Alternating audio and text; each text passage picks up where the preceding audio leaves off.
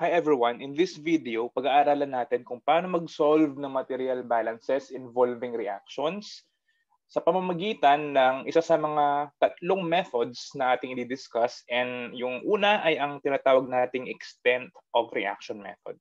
So pag sinabi natin extent of reaction method, it will utilize the equation na discuss ko last time when I discussed the relationships and different parameters and terminologies na kinakailangan nating matutunan kapag mayroong material balances involving reactions. So yung extent of reaction ay rearrange the equation to solve for the moles final. Okay? So ito yung magiging equation natin. Solving for the final moles, so magiging Ni, yan yung final moles natin, equals NiO, yan yung initial moles natin, plus yung extent of reaction natin times the stoichiometric coefficient. Again, for the stoichiometric coefficient, it depends whether it's a reactant or product. Kapag product, positive. Kapag reactant, negative. Halimbawa, meron tayong reaction dito, which is basically a chlorination process. So you have your methane, okay? And it will react with chlorine gas to form methyl chloride, okay? And meron pa siyang byproduct na HCl. Now, in a reactor, nangyayari yung reaction na yan. So we have here a feed with known compositions. We have 40% methane, 50% chlorine, and 10% inert na nitrogen. Okay? Now, ang kailangan natin gawin dito is to solve or calculate the composition of the product stream by mole percent. Okay? So ano daw yung composition ng ating product stream? Now, another given here is yung ating fractional conversion. So sinasabi dito na ang fractional conversion based on the limiting reagent is 0.67. Okay, of course, we don't know yet kung ano yung limiting reagent natin. So we have to find that out. Now, before we proceed, ano yung mga product na ating may expect that can come out from the reactor? So let's enumerate them. Okay? So of course, yung mga main product natin based on the reaction here is we have your CH3Cl. Okay? And then we have yung HCl na byproduct niya. Tama? Now, of course, we have to expect na may matitirang CH4, Cl2, at syempre yung nitrogen. Okay, now we have to solve for the amounts, okay? The amount of each species na matatagpuan sa product stream, okay? So we have 5 of them. And sa ngayon, unknown sila. So we have to probably introduce some variables. So let's say na ito ay N1 kasi we want to calculate the moles. Then this is N2, N3, N4, and finally si nitrogen, N5 yung kanyang symbol. Okay, so moving forward, let's write the solution to this problem. Okay, solution. Well, we have to first make a basis. So a good basis probably is to make 100 moles of the feed. Okay, bakit 100 moles of the feed? Pwedeng 1 mole, pwedeng 1,000, it's up to you. But the reason why I have here 100 moles kasi based on the composition of the feed which is known, okay? By the way, 40%, 50%, and 10% are percentages by mole ng bawat species dyan. So, given naman yung mga percentage na yan, if you have 100 moles of feed, therefore you'll have 40 moles of, so let's write that down. So therefore, the composition of the feed will therefore become what? In terms of moles. So, diba, may tayo CH4, yung 40% magiging 40 moles. Yung chlorine magiging 50 moles. And yung nitrogen na 10% magiging 10 moles kasi nag-basis na tayo ng 100 moles of feed. Okay, so the first step really here is to determine the After setting the basis, is we have to determine the limiting reactant. Pinakamahalaga yan. You cannot move forward with the problem without knowing the limiting reactant. Okay, of course, if you have a singular reactant doon sa iyong reaction, syempre, yun na yung limiting reactant. But here you have a two reactant process. Okay, so as usual, let's compare the stoichiometry ratio and the available ratio. I would like to use the ratio between methane and yung isang reactant, which is yung chlorine gas. Okay? So, yung stoichiometry nila, if you notice here, okay, it's just 1:1, right? So, let's do that.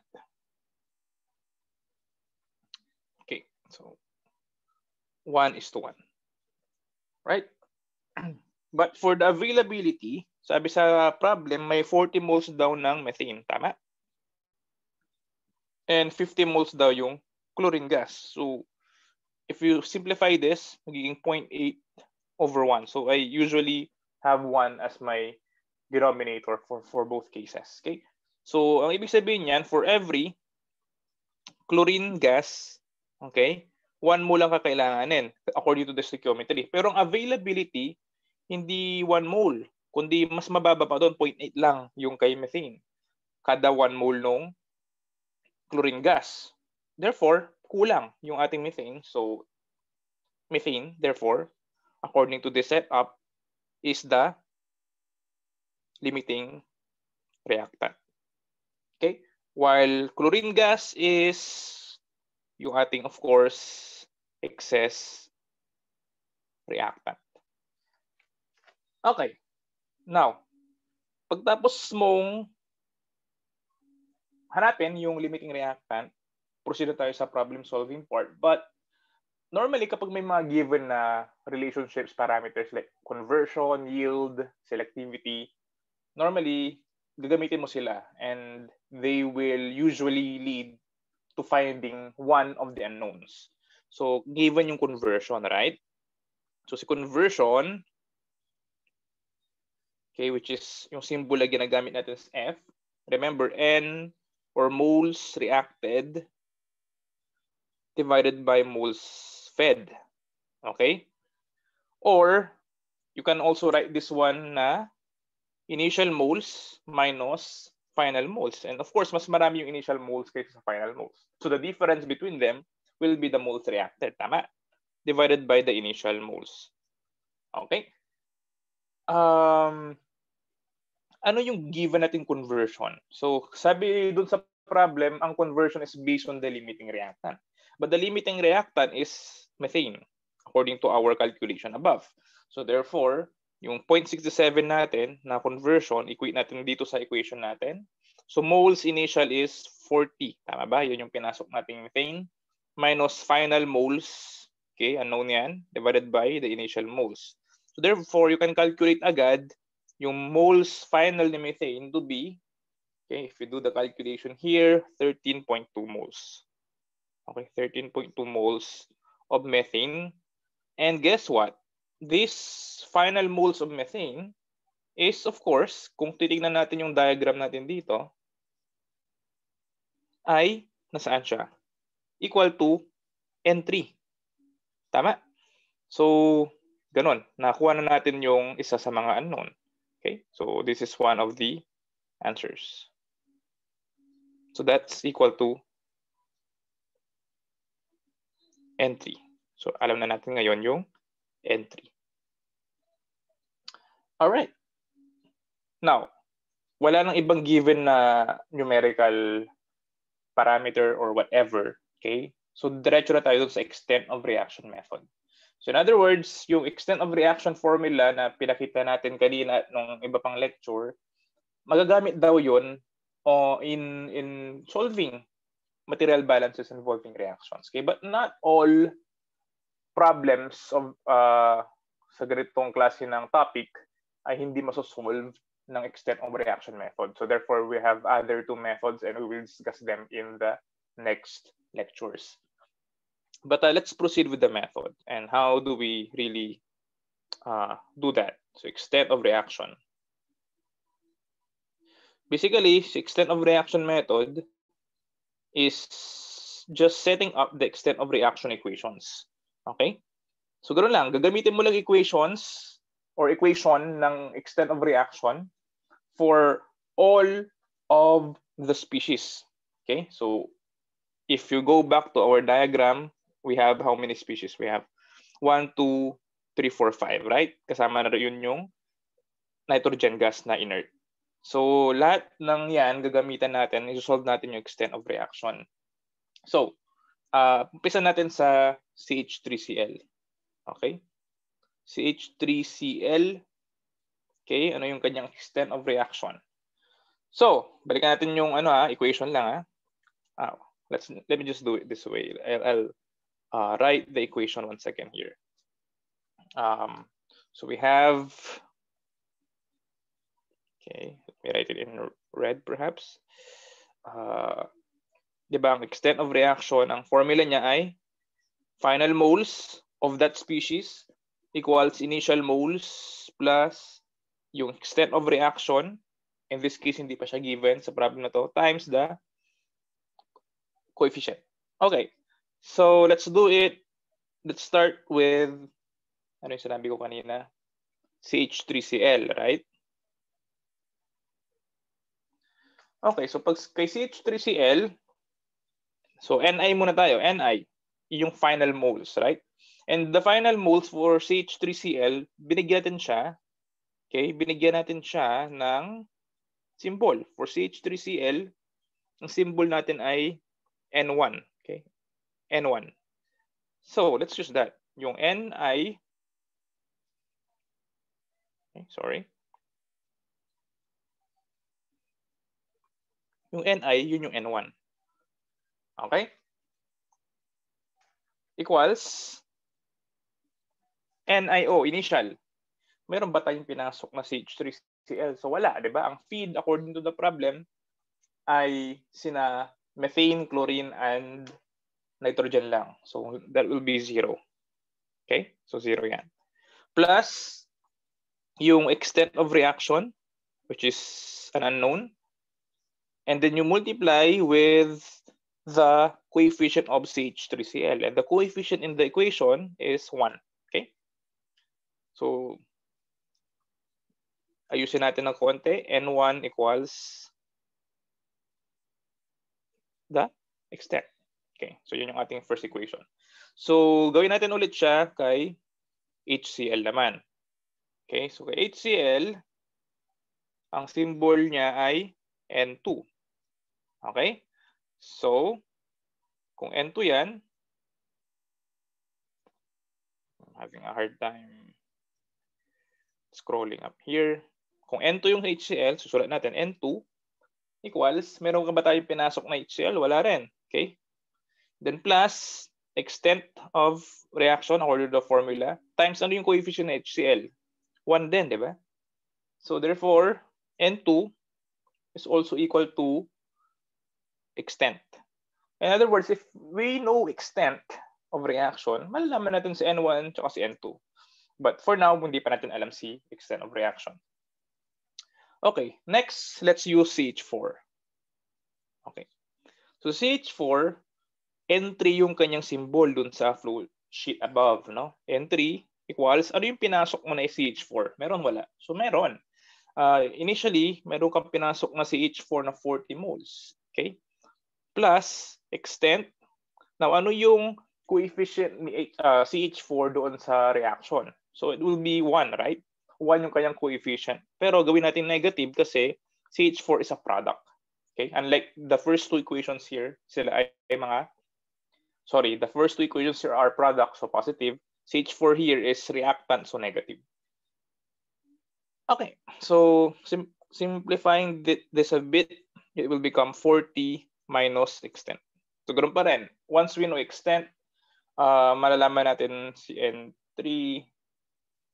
But remember, we have solved for N3 a while ago, right? Balikan natin yan mamaya.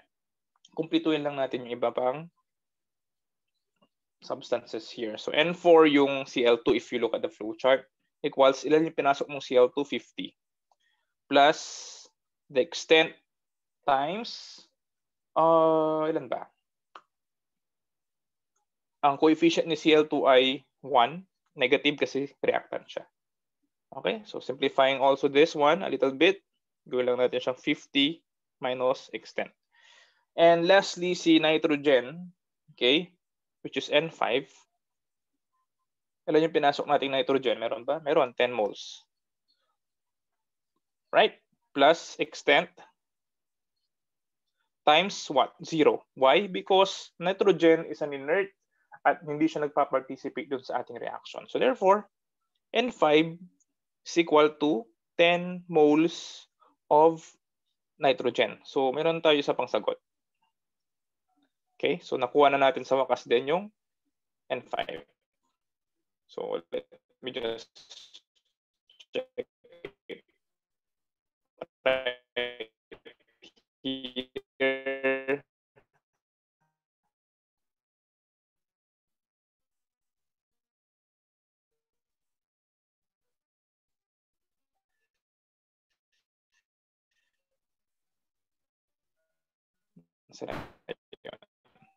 Medyo malayo. So, di ba meron tayong N5 sabi ko. So, yan. So, tatlo na lang. N1, N3, N4. Sorry, N1, N2, and N4. So, this equation, yung N3, alam na natin yan. Nasolve natin yan as 13.2. Yan yung N3. Equals 40, tingin lang kayo dito, minus the extent. So, masosolve natin sa wakas yung extent. The extent of reaction, therefore, is, okay, basically 40 minus 13.2. So, that will become 26.8. Okay. So, kung 26.8 yung extent of reaction natin, well, masosolve natin yung iba. So, how about N1? Balikan natin yung N1. Okay. Ayun, no? Let me just do it this way. Let's name the reactions, or the equations rather, as this is our equation 1. This is our equation 2. Equation 3, which we have used kanina. Equation 4. And equation 5 is actually an answer already. So this here, we have used equation 5. Now, okay, equation 4, equation 1 rather, which is this one, right? N1 is extent. So therefore N1, so equation 1, N1 is extent, therefore N1 is 26.8 moles of, ano ba yung N1 natin? CH3Cl.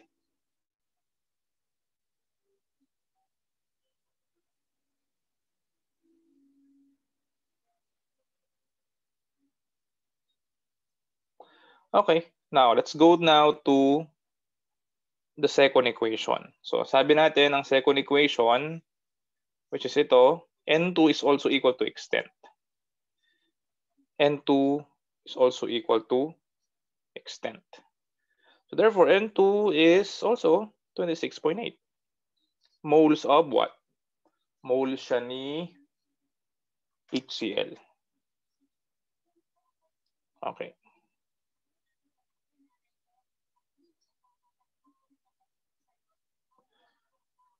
Now, kay equation 3 tapos na yun, di ba? Yun yung na-find out na natin na N3. So equation 4 na lang tayo.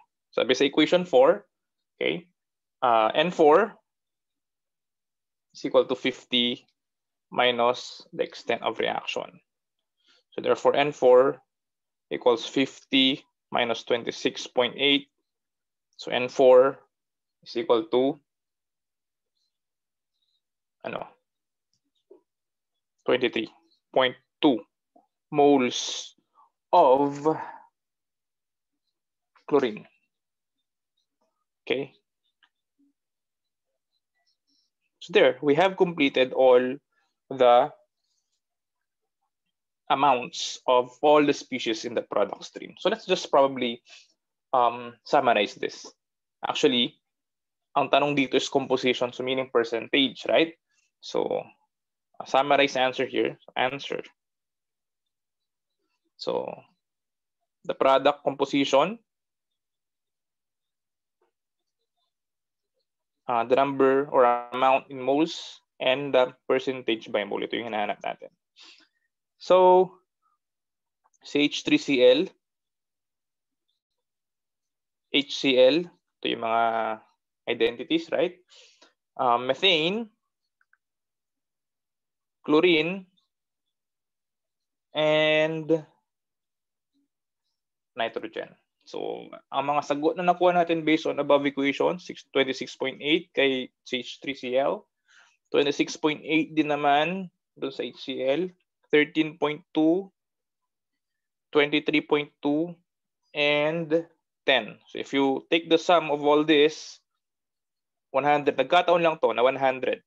So, therefore, if you take the percentage, okay, so karon din, 26.8, 26.8, 13.2, 23.2, and 10. So this final column here is the answer. It's the percent composition of the product stream.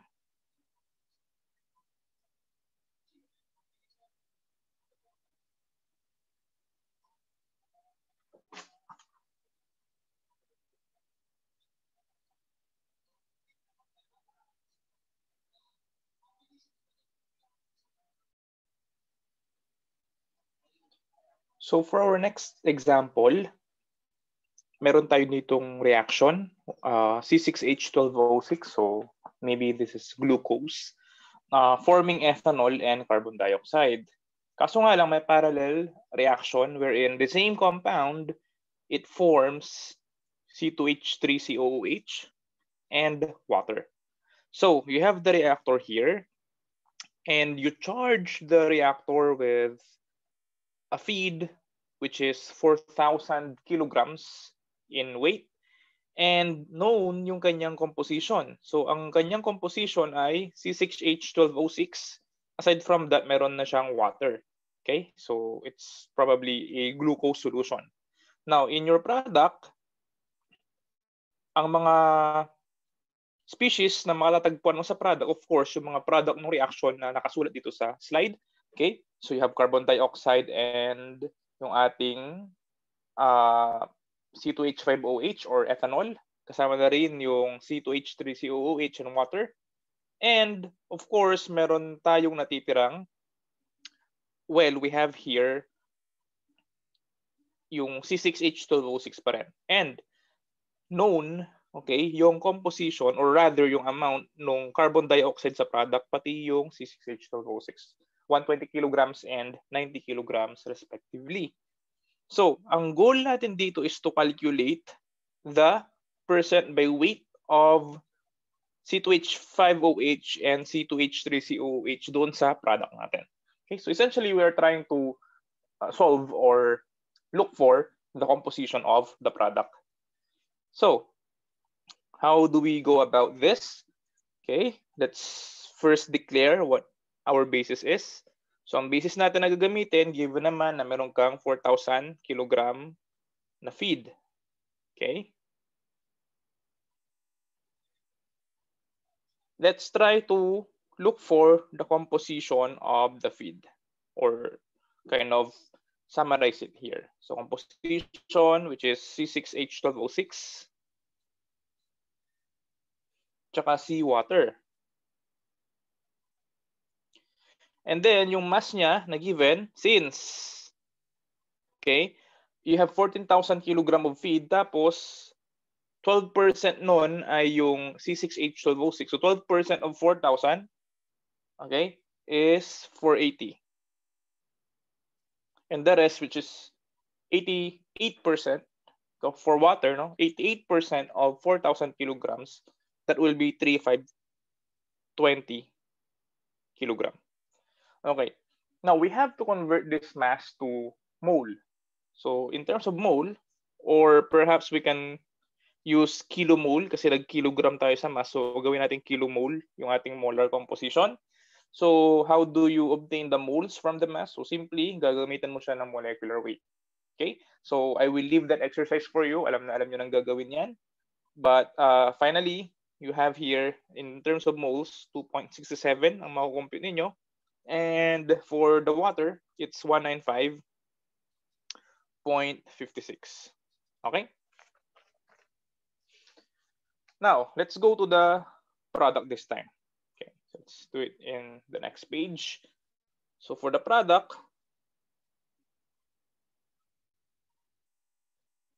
okay, we have carbon dioxide lang, tsaka C6H12O6 remaining.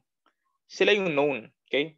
Their masses in kilograms are known. So we have 120 kilogram and 90 kilogram. Okay? Now, if we will need to convert it to moles, so, or kilomoles rather, utilizing their molecular weights, you'll get 2.73 for carbon dioxide, and you'll get 0.50 for C6H12O6. Okay? Now, hindi pa kompleto yung composition na to for the product because, again, unknown yung ating product stream, yung iba sa mga, yung ilan rather sa mga components niya. So, let's probably introduce some variables here. So, gawin natin tong N1, N2, and N3. Okay?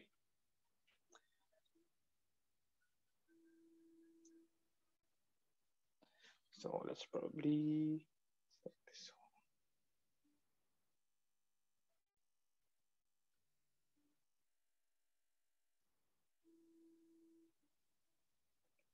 Now, let's copy this part and then paste it here.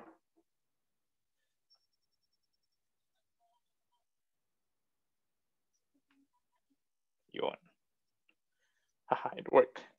Okay. So sinulat ko ulit dito yung yung reactions kasi mamaya gagamitin natin 'yan para hindi tayo masyado mag-scroll up. Anyway, wala tayong ibang given kundi we just have to go to extent reactions. Okay. Or extent equations rather. So, isa natin. CO2. Okay.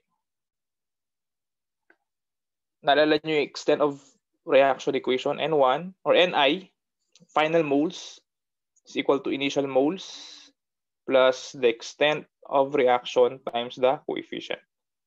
Okay, so for carbon dioxide, if you go to our flow sheet, okay, or if you go to our previous calculations, yung moles of CO2 after the reaction, di ba, given kanina yung mass of CO2 and we have converted it to moles of CO2, which is, nasan ba siya? Ayun, 2.73. So, yan na yung final niya, 2.73 for carbon dioxide. Equals, initial of carbon dioxide we don't have. Wala kang pinasok na carbon dioxide. Okay? And then carbon dioxide is a product, so therefore you'll expect na positive yung kanyang coefficient. Pero ano yung coefficient ni carbon dioxide? So nandito siya. It's 2, right? So magiging plus 2 times the extent. Pero remember, meron kang dalawang reaction. The first reaction and the second reaction, which I copied here. So, dalawa therefore yung extents of reaction mo. So, since si carbon dioxide nagpa-participate lang sa first reaction, so let's identify it, the extent of reaction as extent 1. Okay? Now, ang maganda dito, extent 1 is the only unknown dito sa equation na yan. So, ma-calculate natin siya to be 1.365 kilomole. Okay. Next, let's go to yung isa pang known sa product, which is C6H12O6. And Nakuha na natin din yung moles ni C6H12O6 kasi given naman yan, yung mass niya kanina. So 0.50, right? 0.50 equals, meron ba tayong pinasok na C6H12O6? Meron, di ba? Ang pinasok natin na C6H12O6, okay, is, according to our table here, 2.67 kilomoles. Okay, so 2.67. Now, C6H12O6 is what? Reactant or product in our reactions? So, reactant siya. So, negative yung kanyang extent of reaction. Okay? So, isa yung, or 1 yung kanyang stoichiometric coefficient for both reactions. So, pareho silang -1. Dalawa yung extent of reaction. So, yung isa, minus extent 1, tapos minus extent 2. Okay? Again, the negative signs are because of the fact that C6H12O6 ay reactant for both equations or for both reactions. Now, we know E1 or extent 1 rather.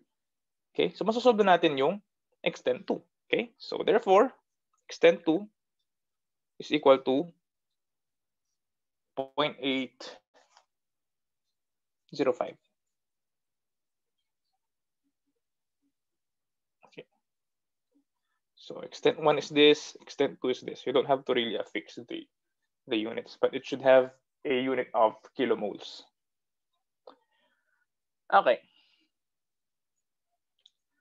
Susunod natin yung C2H5OH or yung ethanol. If you look at the flow chart kanina, ang symbol na binigyan natin sa kanya ay N1 equals initial C2H5OH, wala, di ba? Wala tayong pinasok na ganyan. And then the sign and the coefficient of C2H5OH is 2. So product siya, so positive 2. So plus 2, extent 1. Walang extent 2 kasi ethanol does not participate in the second reaction. So hanggang extent 1 lang siya. So therefore, given naman yung, or we know already what extent 1 is. So therefore, N1 is 2.73 moles.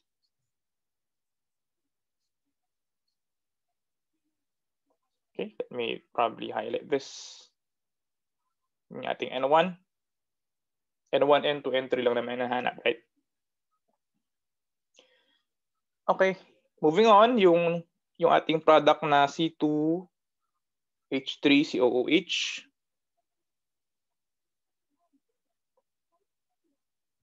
Binigyan natin siya ng pangalan or variable na N2. Okay, equals initial is 0.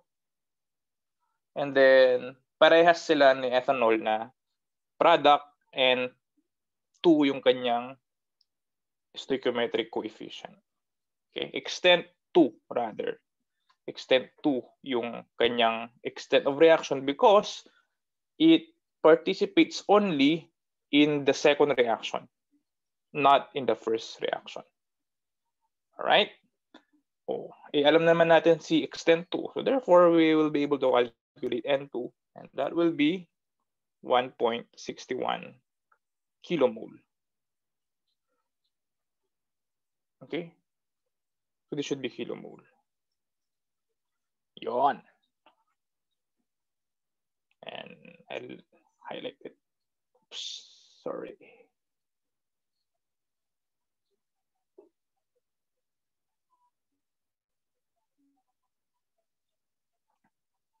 Okay, now lastly, water na lang. So for water, N3, yung ating symbol, equals. Pinasok ng water, 195.65. Nasa table to kanina in terms of moles, right?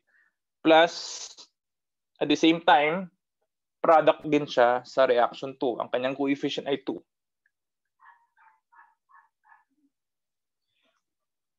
So therefore, makukompute natin si N3 bilang 197.17 kilomole.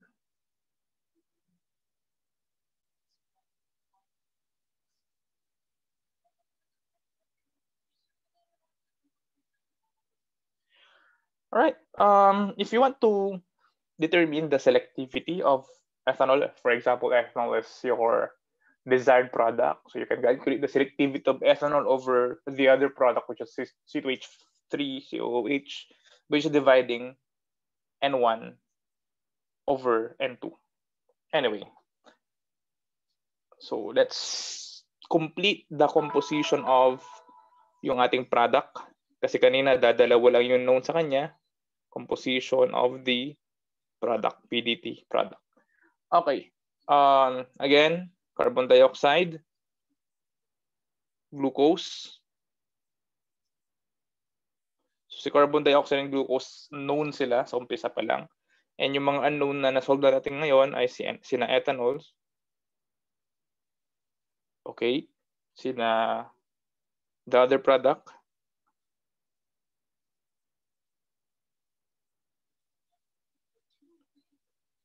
I think this is acetic acid, right? Acetic acid.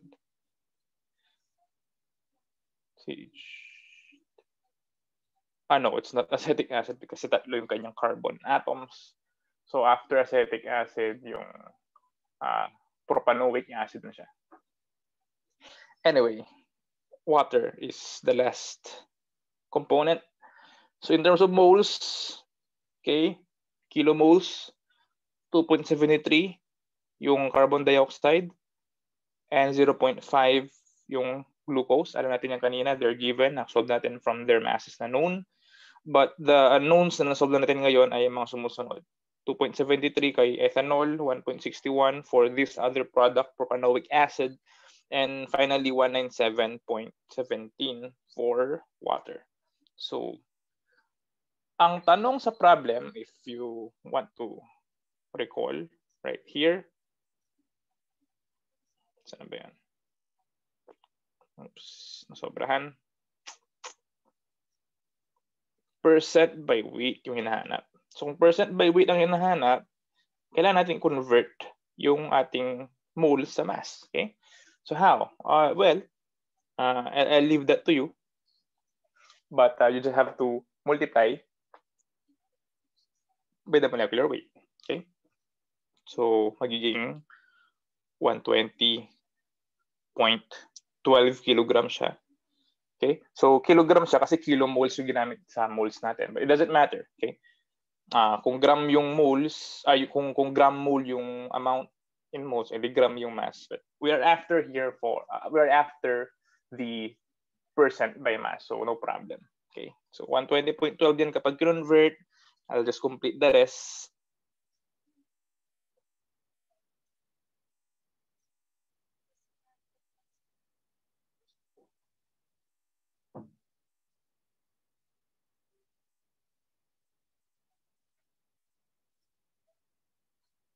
Water is 3,549.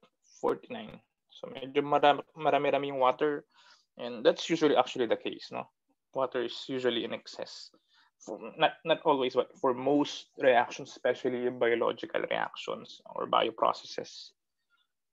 Okay, now total here is 4,000.68. And finally, you will be able to calculate the percent by weight.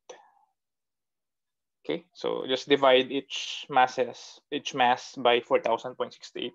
So you have 3% for carbon dioxide, 2.25 for glucose, 3.14% for ethanol, 2.90% for propanoic acid, and 88.71 for water.